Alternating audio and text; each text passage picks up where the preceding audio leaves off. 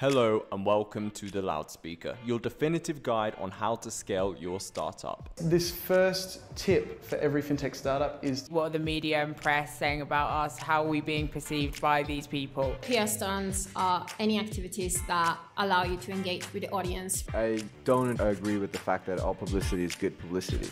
Here is where we talk to communications professionals from all around the world to let you know what are the best practices and cool ideas that you can implement for your startups.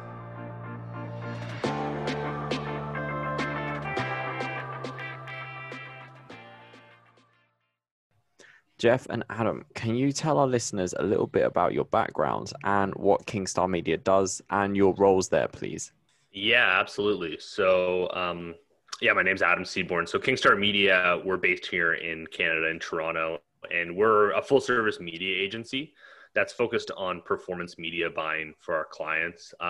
What that means is just taking their marketing and advertising goals and going out and buying paid ads, whether that's on digital channels like Facebook and Google or terrestrial offline channels like television and radio, with a performance incentive behind it. I work mainly in business development and then on the terrestrial side of things, so television, radio, kind of traditional media, and Geoff on kind of our digital platform. I'll let Geoff introduce himself as well, though. Yeah, definitely. So my name is Geoff Crain. I'm the director of digital media here at Kingstar. As Adam mentioned, we focus purely on performance marketing. Every dollar we spend, we tie back to a client's KPI. We look to generate revenue at a target ROAS or MER for them. We feel that if we can make the client profitable, they'll invest more media dollars and we can both win. So our goal is kind of just scale winning media strategies across North America. Awesome. Well, thank you for joining me today. I'm super excited to get started because this month on The Loudspeaker, we are looking at how the customer environment is changing. And I would like to ask you first, how has COVID impacted how marketers market to potential clients or customers? Yeah, it's a good question. I mean, COVID-19 has absolutely, affected the way that marketers think about advertising. I think the biggest shift was in March of 2020 when, the world kind of shut down. There was a huge scramble to figure out, one, where attention was going to go, and two, how we're actually going to deliver our products or services to clients. So traditional retailers were closed, and e-commerce saw a huge uptick. People who had never purchased anything through e-com channels before were purchasing for the first time, not out of want, but out of necessity. I think the kind of saying that was going around that 10 years of innovation happened in the first 10 weeks of COVID-19. The impact for marketers was to reach those audiences in a way that they could transact. So a lot of, bigger brands essentially yanked their advertising spend. They didn't know what to do. A lot of their call to actions didn't really make sense anymore. Come visit us in store. Or if you're a travel company, all your main calls to action don't really work anymore. What the opportunity was that a huge amount of kind of, smaller players, challenger brands in the e-com space were able to capitalize on the opportunity and take a huge amount of market share away. Yeah, I think we've definitely seen Jeff Bezos. He's definitely been doing well in that sense. And you just need to look at the stock market and look at the brands that have, had a huge publicly traded companies. Shopify, e-com platform, done incredibly well. Amazon, incredibly well. But also Pinterest, Overstock.com, Wayfair. These are all people who don't have the brick and mortar, footprint, don't have that exposure, and are purely focused on reaching consumers through e-commerce. They've done really well. I mean, for marketers, what does that mean? It means that there was a huge amount of growth in kind of direct response marketing, in which you can easily transact with an advertisement and result in a sale or a subscription or an investment. Mm-hmm. Now, I'd love to know, how has Kingstar Media changed its strategy since the start of the pandemic? And have you witnessed a change in behavior with regards to your own clients?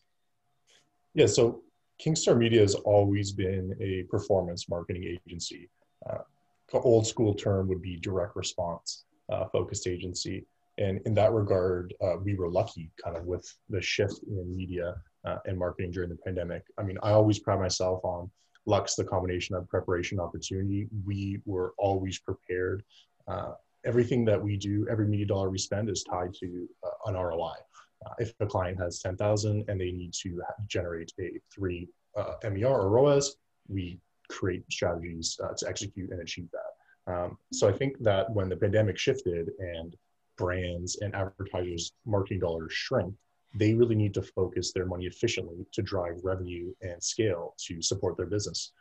And I think that's where we fit extremely well, because we were able to scale those clients at the target ROI. Our kind of strategy and our whole media company is built around scaling kind of direct to consumer, direct response style brands from creative to media execution.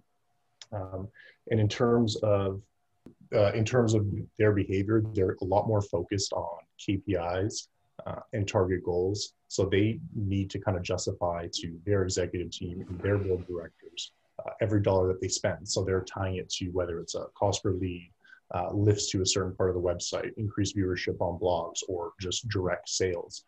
They're really now becoming more focused on kind of that reporting and angle where they can generate a scalable ROI that they can prove to their company that it is being beneficial and helping them scale revenue.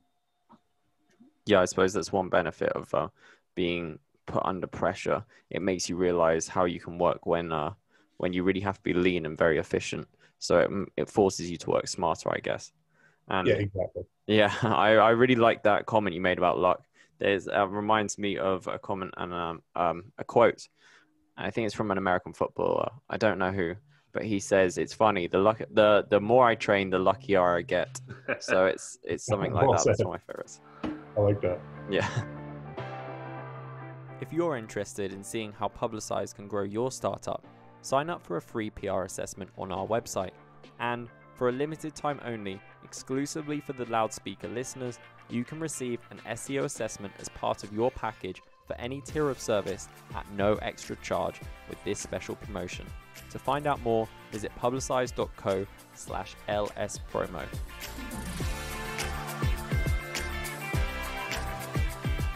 Do you think the impact of these changes will last beyond COVID when life goes back to normal, whenever that might be?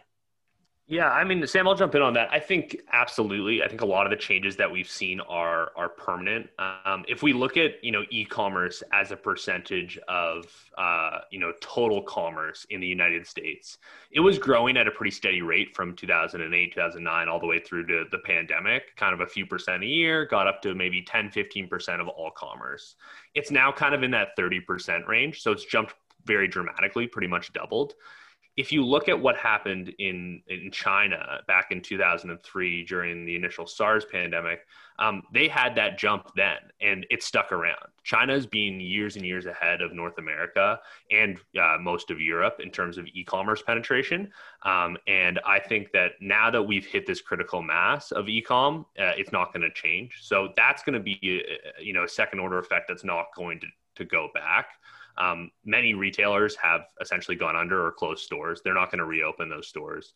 The United States and Canada had far too many square feet of retail per capita when compared to places like China. So I don't see that going back. I do think that some things will return somewhat to normal, but as Geoff was mentioning earlier, big brands looking at their advertising as just a line item expense to build brand versus big brands looking at their advertising expense as a revenue generator, i.e. I can go out and spend $1 million to make $3 million or acquire new customers that are worth that to me. I think that mentality is always being part of direct-to-consumer brands and e-com brands, but not being a big part of a big brand strategy. And it's now going to become very important for them. Awesome. I have to say, actually, there are certain things, just outside of marketing, which I hope stick.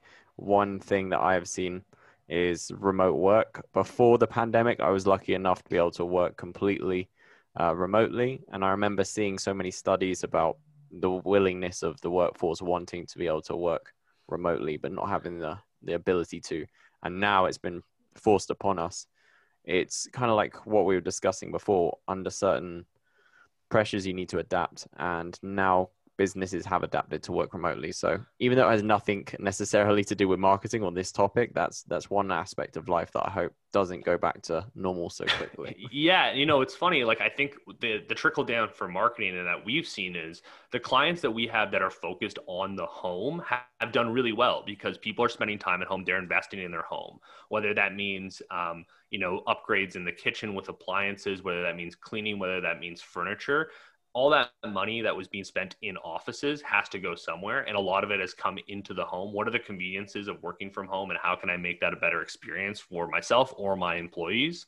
I think, in the aughts and 2010s, we saw Twitter and Google and Facebook have these huge luxurious offices that were attracting young millennial talent in major cities. Now you're seeing a distribution of work. And we're going to see that working remote becomes at least part of the equation for a lot of brands. And I think the trickle down for marketers is that you're marketing to people who are not having the same traditional commute times as they used to, or not in a communal office as they used to. They just have a different experience and are going to need different products and services to help serve their life.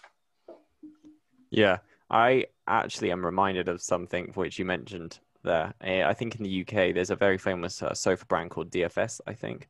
And apparently they had their best year ever last year because people were just, I suppose, sick of the sofas they were sitting on. So yeah, I suppose that's a perfect example of how customers' needs have changed, and therefore you've adapted to focusing less on office stuff or perhaps stuff they might use during a commute and just, at home. Yeah, and even just in addition to Adam's point, I mean, health has also become a large focus. Obviously, people don't have the opportunity to go to a gym, maybe go see nutritionists, et cetera. So they have to kind of create their own at-home health initiatives. And that's where we've seen from our marketers, those advertisers and brands that push that kind of natural health remedies, making home, whether it's a juicer, a bread maker, a healthy air fryer, that kind of category has shifted tremendously. Obviously, Peloton has seen tremendous growth now and become one of the world's top brands. So again, a shift in multiple areas. Mm-hmm. Awesome. Now, my last question to you: do you have any final pieces of advice for marketing professionals who are trying to adapt to this new environment?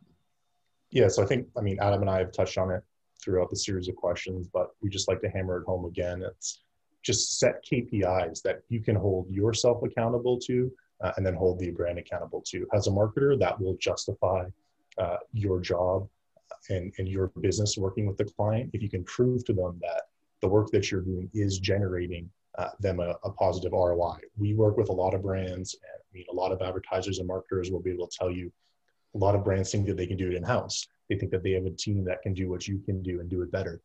So if you can kind of establish those KPIs, prove them time and time again that you're hitting them, then that's a way to kind of secure your position in the game. And I think that, again, like you said, remote working as well, that presents a good opportunity for marketers to try to help scale up their business. I mean, there's a lot of kind of international, whether it's development work or design work, that you can outsource at a low cost to really drive up kind of revenue for your own business and scale it internally. Awesome. Well, thank you so much for joining me today, fellas. And if people want to keep up with you or reach out to Kingstar Media, how can they do that? Yeah, you can visit our website. It's kingstarmedia.com. We are based here in Canada, but we work across the world. You can look us up on LinkedIn. Jeff, we have our Instagram and our Twitter page going, or you can reach out to myself or Jeff directly. I'm just Adam Seaborn on LinkedIn and as well as on Twitter. And, we look forward to hearing to anybody who'd like to chat. But thanks a lot for having us on, Sam. This has been a fun chat. Awesome. Excellent. My pleasure. Thank you, Sam. Pleasure to meet you.